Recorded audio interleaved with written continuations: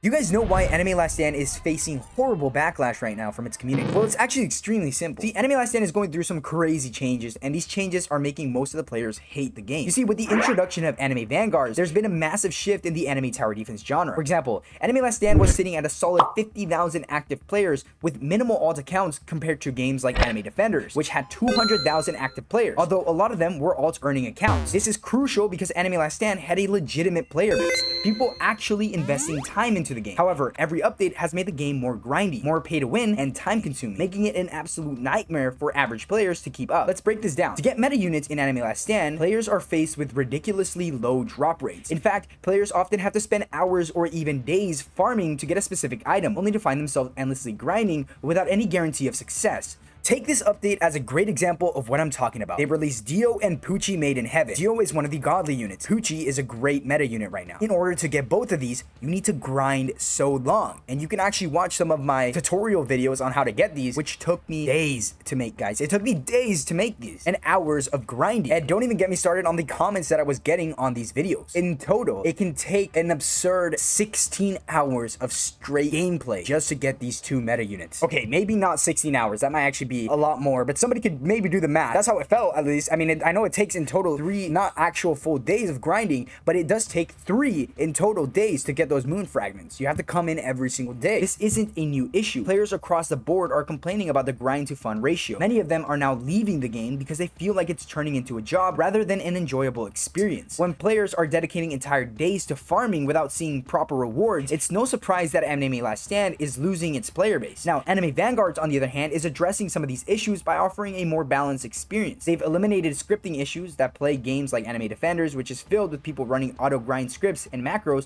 to farm resources overnight without playing. In fact, Anime Last Stand has become infamous for the sheer amount of scripted accounts running these macros to automate grinding. This leaves regular players at a serious disadvantage because they can't compete with these scripted accounts that farm resources 24/7. A significant number of YouTubers and prominent players even admit to using scripts to grind more efficiently, which further alienates average players who simply can't keep up with these practices. With Anime Vanguards cracking down on the scripting and macro farming, they've created a more legitimate playing field, which is drawing more players away from Anime Last Stand. Finally, Anime Last Stand is selling hard because they're failing to adapt. The amount of time required to grind for godly units is not only excessive, but also futile. It's ungodly, no pun intended. When compared to how easy it is for scripters to beat the system, this imbalance combined with the constant pay-to-win updates is killing the game's momentum. But that's what I think on the matter. Anime Last Stand is great and it has great potential, but with competitors like Anime Vanguards, people are looking for something new and improved. Is the game getting too grindy, or are people just slacking off? You let me know in the comments down below.